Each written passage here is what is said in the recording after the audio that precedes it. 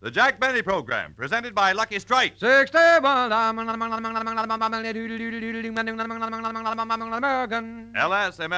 LSMFT. Lucky Strike means fine tobacco. Fine tobacco that gives you a truly finer smoke. Yes, Lucky Strike means fine tobacco. Year after year, at auction after auction, independent tobacco experts can see the makers of Lucky Strike consistently select and buy that fine, that light, that naturally mild tobacco. Just listen to what Mr. B.V. Bowen, 40 years an independent tobacco buyer of Timmonsville, South Carolina, recently said. I make my living buying tobacco, and year after year, I've seen American buy fine, light, full-bodied tobacco.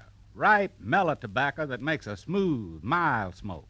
For 22 years now, I'll smoke Lucky's regularly. Take a tip from the experts. For your own real deep-down smoking enjoyment, light up a Lucky. Light up a really finer cigarette, and puff by puff, you'll see. LSMFT, LSMFT. Lucky Strike means fine tobacco. So smoke that smoke of fine tobacco, Lucky Strike. So round, so firm, so fully packed, so free and easy on the draw. Remember, there's no finer cigarette than Lucky Strike. 60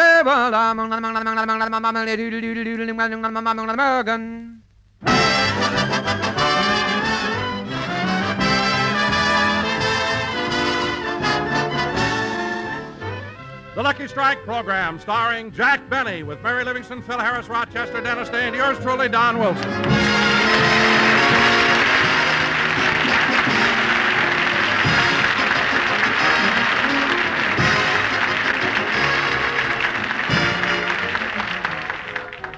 Ladies and gentlemen, as you may know, this is National Pickle Week. We'd like to honor the occasion, but since we can't bring you a pickle, we bring you a man who's a barrel of fun, Jack Benny.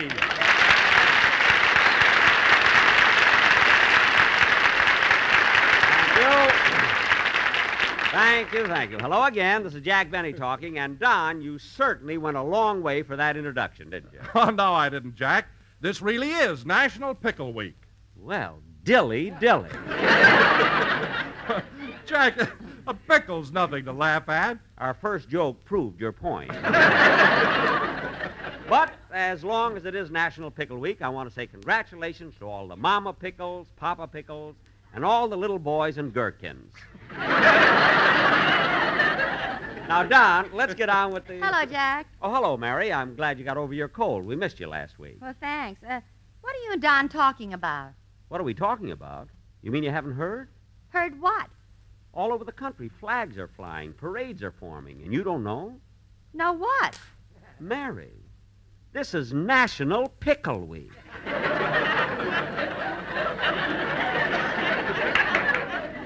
Pickle?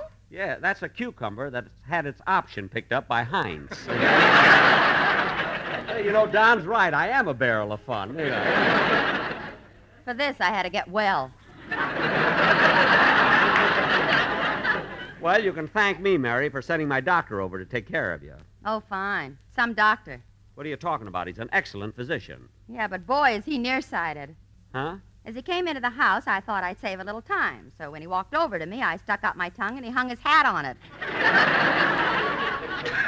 Hung his hat on your tongue? Then he walked over to the clothes rack and said, "Don't stand there in the corner with 3 coats on. If you're cold, get in bed." Gee, I didn't know he was that nearsighted. He can't hear either. The doctor can't hear? I said goodbye to him 4 days ago, and he's still there. Oh, well, anyway, Mary, you're back on the program. That's all that matters. Because tonight we're going to do a very important sketch that... Come in. Mr. Benny, Yes? I drove you down to the studio in my cab, didn't I? Yes, you did. The fare was $1.95, and I paid you. Well, I've been thinking about the tip. The tip? What about it? Look, I know this is National Pickle Week, but I'd rather have money. You'll keep what I gave you. Goodbye. He's got a lot of nerve breaking in on my program with those silly Wait a minute, jokes. Jackson. Don't get mad at the cab driver. He deserves a lot of credit. The guy comes in here without a script and gets a laugh. So what? Well, that's the way we'll all have to do on television. No scripts, no nothing. We'll have to ad-lib our way. Well, I won't have any trouble. I'm a barrel of fun. I don't care if you're a barrel of bourbon. Sit down and learn Oh, yes, something. you do.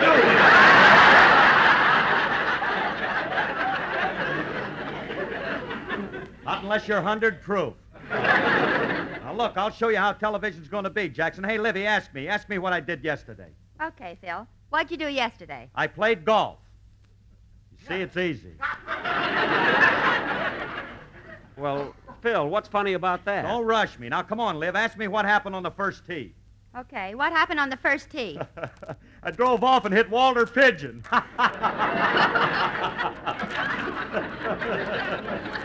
Phil, look, Phil, what's funny about hitting Walter Pigeon? Well, don't you get it? On my first shot, I got a birdie.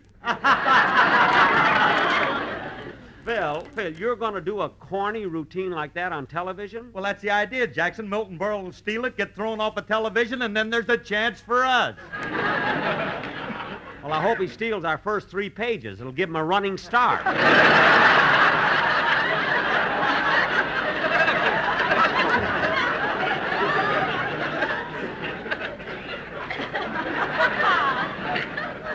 Now, wait a minute, Jack. I think Milton is very clever. Oh, he is, eh? Livy's right, Jackson. Milton is a barrel of fun. Oh, Harris, you're like a car without brakes. There ain't no stopping you.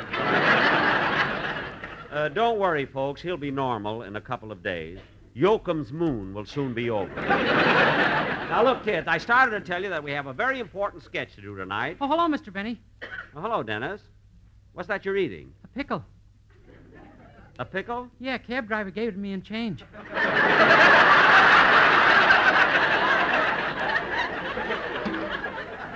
Oh, well, how come you took a cab from home? Oh, I didn't come from home. I came from the airport. Well, Dennis, have you been away? Oh, no. A friend of mine is learning to fly, and when he got through with his lesson, I put on a parachute, and he took me for a ride.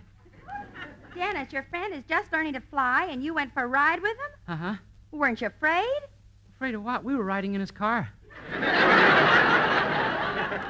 Now, wait a minute. Look, kid, if you were riding in a car, why did you wear a parachute? In case he went up on a grease rack. Well, I asked a question, he gave me an answer. And it wasn't bad for this late in the season. Imagine going up on a grease rack. You know, Dennis, you're silly, but you're cute. Yeah, you dames are all alike. What? You go nuts about men who live dangerously. Dennis. Kiss me, Liv. Well, of all that kid gets sillier every program. By the time we go off the air... Mary! Mary! Mary!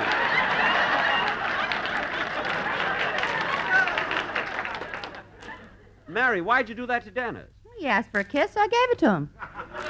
And it wasn't bad for this late in the season.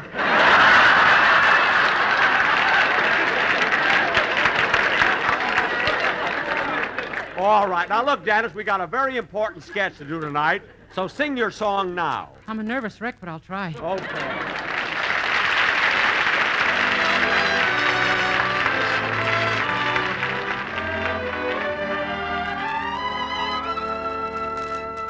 There's a chapter in my life called Mary. It's the story of Mary and me.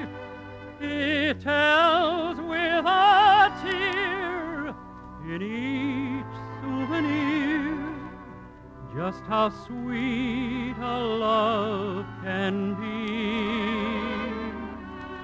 In the chapter in my life called Mary are the moments that we used to share.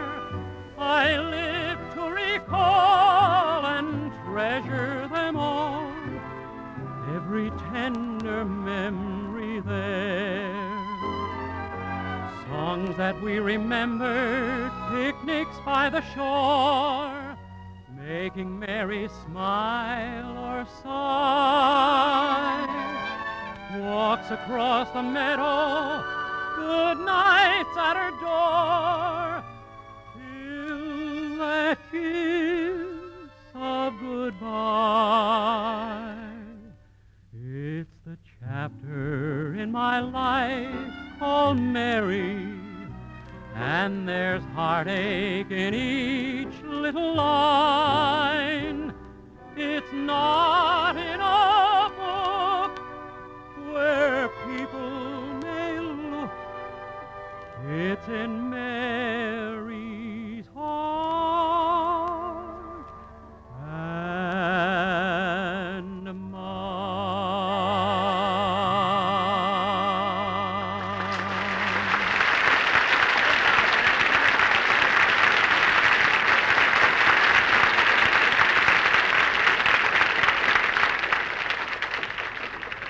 was a chapter in my life of Dennis Day called Mary, sung by Dennis Day. And very good, Dennis. And now, ladies and gentlemen, tonight for our feature attraction, we're going to do our own original story based on those two great fight pictures, The Champion and The Setup.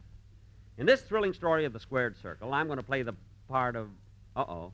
What's the matter, Jack? The scripts. Mary, would you go to my dressing room and see if Rochester got the scripts for the play? Okay, I'll be right back. Oh, hello, Miss Livingston. Hello, Rochester. Mr. Benny wants to know if the scripts are ready. Yes, here they are. I was just reading them. Well, what are you laughing at? It says Mr. Benny's going to play the part of a prize fighter. Well, I don't think it's so far-fetched for Mr. Benny to be a prize fighter. After all, he does have a nice physique. Miss Livingston, you see him with his clothes on. I undress him.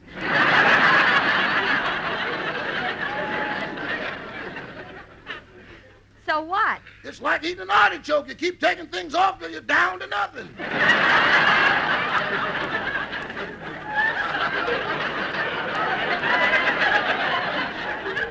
Oh, Rochester, stop making things up. Are you going to listen to the sketch? Oh, no. While the program is on, I have to call people up and find out who their favorite comedian is. Well, I thought Mr. Hooper did that. We have our own system. Would you like to see how it works? Yes. Okay. I'll take some numbers from this telephone book. I'll start with this one.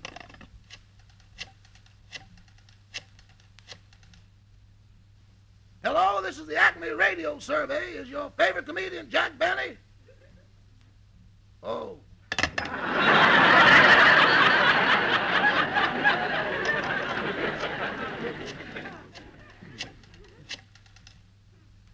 This is the Acme Radio Survey. Is your favorite comedian Jack Benny? Oh. Rochester, I better go. Wait, I'll try again.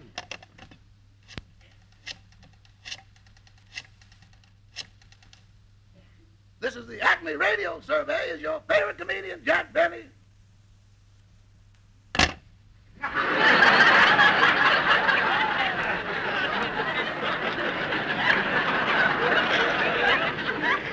Rochester, Mr. Benny is waiting for these scripts. Okay, here you are, Miss Livingston. Now, let's see. I'll pick another number. Mary, how about the script? I've got them. Well, hurry up now. Everyone's waiting. Don, you hand them out, will you? Oh, all right, Jack. Now, kids, when we do this play, I want everybody to try... I'll get it. Hello? The Acme Radio Survey? Yes. Yes, he is. Yes, I listen to him all the time. And now, kids...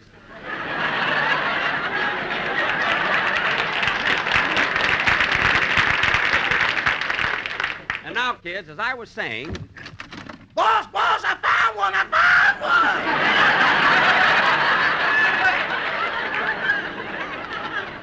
Good. Now, kids, you've all... Mary, stop looking at me. You know, Truman voted for himself, too. You know? Now, kids, you've all got your scripts, so let's get started with the play. Jack, what about the Sportsman Quartet? Aren't they going to do a number? They did that while you were out. Oh, gee whiz. What's the matter? Well, you said it was very clever and you wanted me to hear it. Well, Mary, we've already done it, but I'll tell you what it was about. You see, next Sunday is our last broadcast of the season, and the quartet is going to spend the summer making personal appearances in Honolulu. Uh-huh. So I asked Don, what kind of songs are they going to do over there? And Don said... The boys are going to do songs like Aloha, Sweet Leilani, and Hawaiian War Chant. Then I said, Don, I don't know how Hawaiian War Chant goes. And then Don said... I'll have the boys do it for you now. So I said, would you, Don? And Don said... Sure, Jack. Take it, fellas! And when Don said... Take it, fellas. The quartet sang...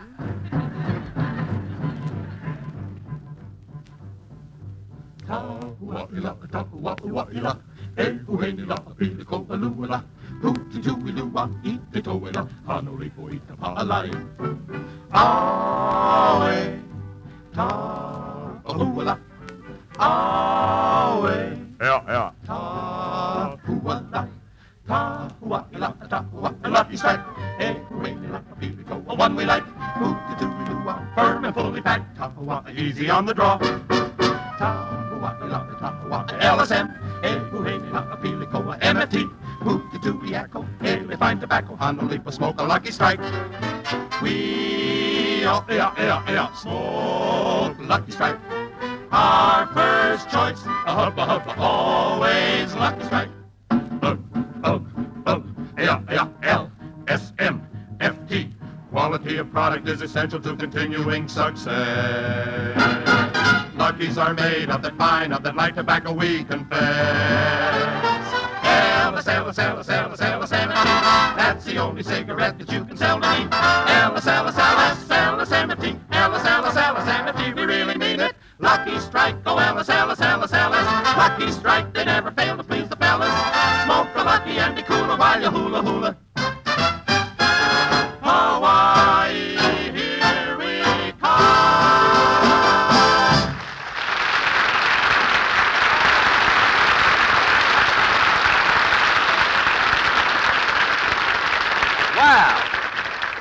Well, how'd you like it, Mary? Not bad for this late in the season. You said it. And now for our play. Let's go, Don. Ladies and gentlemen, for our feature attraction tonight, we present a thrilling, dramatic story of the prize ring entitled The Champion Setup. Curtain music.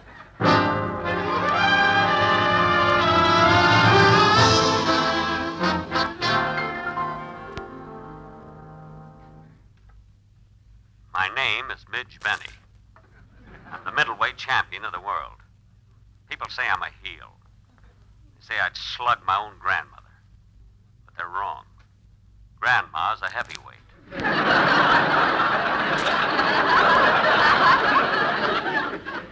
My struggle to the championship was a tough one. Started 2 years ago. I was trudging along a dusty Kansas road, hitchhiking with my best friend, Bubbles. You tired, Bubbles? Pretty much, Midge. Well, we'll be in Los Angeles in a few days. I hear it's a great place. Hey, Bubbles, look out. Here comes a car. Hey, do you boys want a lift? A car stopped in front of us. It was the latest model, driven by a beautiful girl with a convertible top.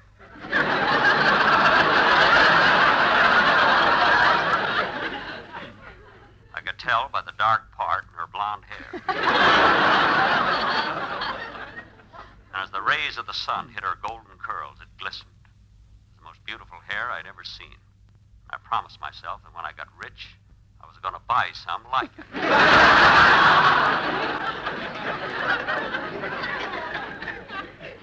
There was a man sitting next to her. As Bubbles and I started to get into the car, she said, Hop into the back seat, boys. Thanks a lot. Don't mention it. Gee, this is a beautiful car. What kind is it? It's a Cadillac. I thought it was a Buick. Look at all those holes in the side. We got those in an argument with the sheriff in El Paso. Oh. How far are you boys going? All the way to Los Angeles. Los Angeles, eh? I got an aunt who lives in a suburb of Los Angeles. Glendale? No, Tehachapi.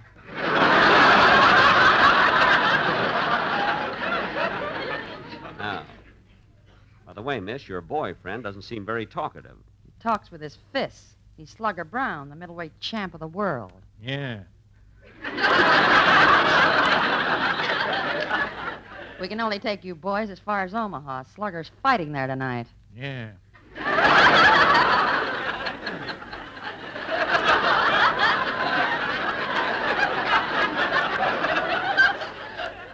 Are you really Slugger Brown? Yeah.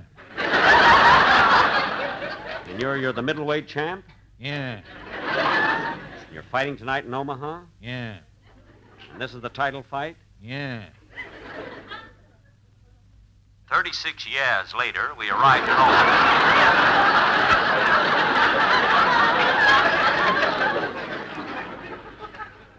During the ride, I found out a lot about Slugger and his girlfriend, Dill. Her name used to be Mary, but she changed it in honor of National Pickle Week. I watched the fight that night and saw Slugger Brown collect $30,000. It was then I, Midge Benny, decided to become a prize fighter. Bubbles and I hitchhiked to Los Angeles, and I went to see the foremost fight manager in town. I stripped myself to the waist. He looked at my chest and said, That reminds me, I'm having spare ribs for dinner.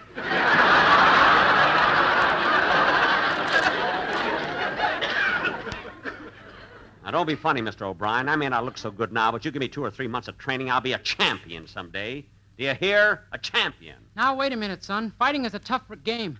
I used to be a fighter myself, and I'll never forget my last bout. It was with Killer Nelson. I tried to slug it out with him for the first 3 rounds, and then I decided I better stay away from him, so I got on my bicycle. But he finally got me. What happened? My trunks got caught in the chain. Oh. Then you didn't win the fight.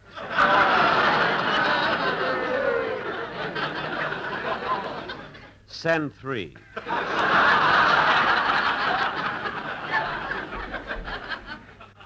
Now, look, Mr. O'Brien, I want to be a fighter. Will you handle me? All right, kid. I'll be your manager. Go over to the gym and let my trainer, Punchy McNeil, get you in condition. Bubbles and I went over to the gym. It was a large, gloomy place smelling of liniment. Here in this edifice of concrete and steel, men dedicated their lives to the inhuman pursuit of mangling and maiming. It was here that the beast in man overrode all human qualities, and one man would try to batter another's countenance beyond recognition for the sake of monetary reward. Gee, that new rider I got from Lux is terrific.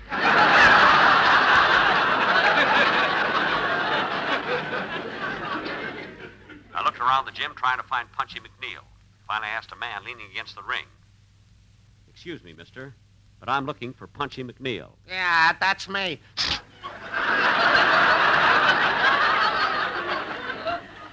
Well, I'm Midge Benny. I'm pleased to know you. Now, look, Punchy, I'm trying to be a fighter. Mr. O'Brien wants you to handle me.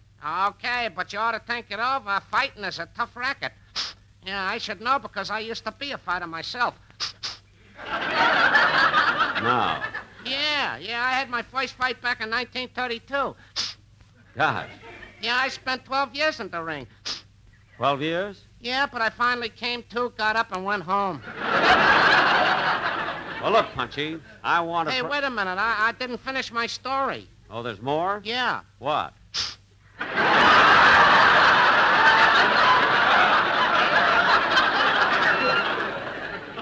Oh, well, tell me, Punchy, were you always a fighter? Oh, no, I used to be a musician with Guy Lombardo's band. Go on, you were never with Lombardo. Oh, yes? Yes, I was.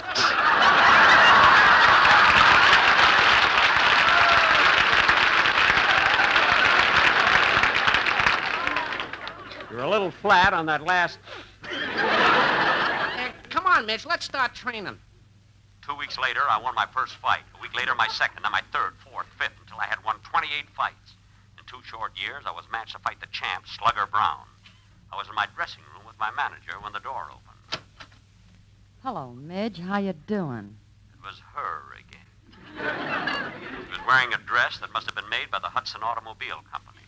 The neckline was so low, she had to step down to get into it. Hello, baby. How's about a date tonight after I knock out the champ? I've got news for you, Midge. You're not knocking out anybody. You're throwing the fight. Are you kidding? If you don't believe me, here's your manager. Ask him. O'Brien, are you crazy? Would I fight for 2 years in Tank Towns for this? Would I spend 2 years getting my brains knocked out just so I could take a dive? Would I work my way up to the title bout just to throw the fight? Would I? Would I? Why don't you turn the page and find out?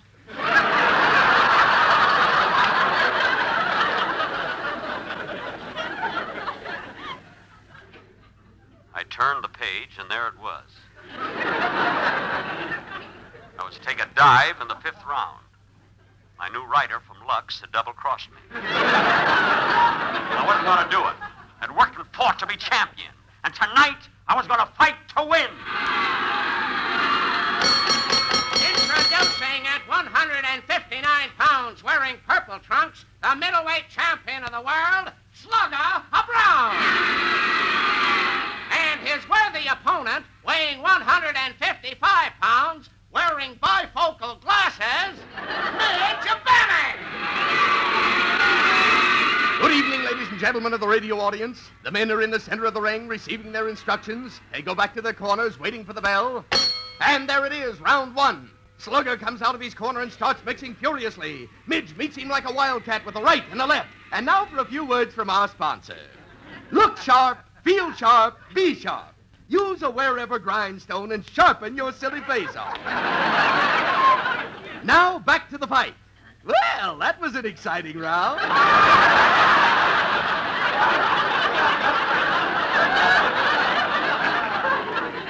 nose is still bleeding and Midge's eye is tightly closed.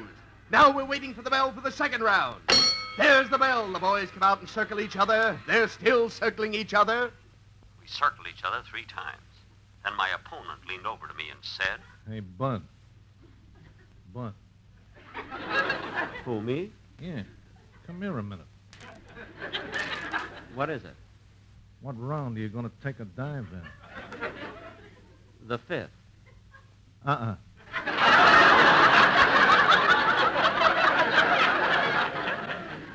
What? Make it the 3rd. The 3rd? Why? My feet are killing me.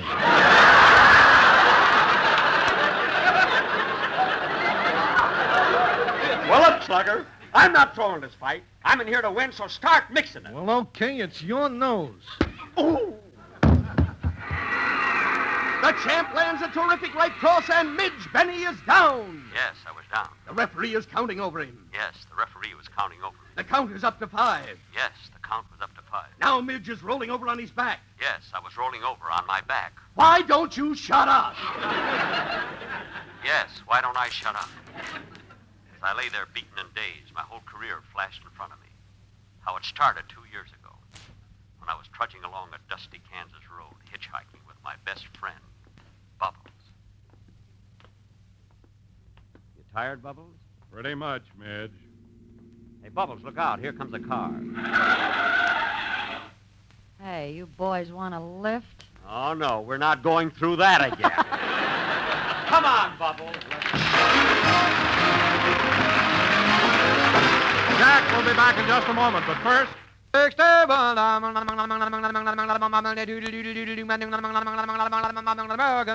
a cigarette, it's the tobacco that counts, and Lucky Strike means fine tobacco. Yes, it takes fine tobacco to make a fine smoke. And in each and every Lucky Strike, in every pack, in every carton, there's fine, light, naturally mild tobacco. Tobacco that makes Lucky Strike a truly finer cigarette. No doubt about it. LSMFT, LSMFT. Lucky Strike means fine tobacco. Tobacco that gives you all the real, deep-down smoking enjoyment you expect and deserve in your cigarette. No wonder a recent survey reveals that more independent tobacco experts, men who spend their lives buying, selling, and handling tobacco, smoke Lucky Strike regularly than the next 2 leading brands combined. So, next time you're up at the cigarette counter, remember, there is no finer cigarette than Lucky Strike. Yes, for a finer smoke, smoke a finer cigarette. Lucky Strike. Buy a carton today. Ladies and gentlemen, we'll be with you again next Sunday night at the same time when we... I'll get it. Hello? Mr. Benny, Speaking. I am the president of the Pasadena Pickle Factory, and I want to thank you for saving me 200 gallons of vinegar. I saved you 200 gallons of vinegar? Yeah, while your program was on, we had our cucumbers next to the radio, and they all turned sour. Well, good, good. No, but it ain't bad for this late in the season. Goodbye. Goodbye.